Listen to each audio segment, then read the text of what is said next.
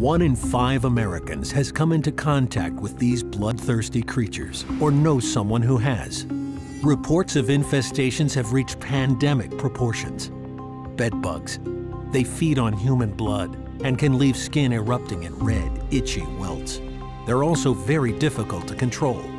Bedbugs do not just live in bedrooms, but wherever people go, schools, movie theaters, offices. Not even hospitals are immune to their invasions.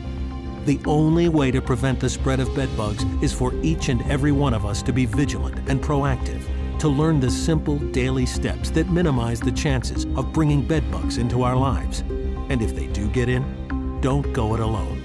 Bedbugs are most effectively controlled using the help of a qualified and licensed pest professional.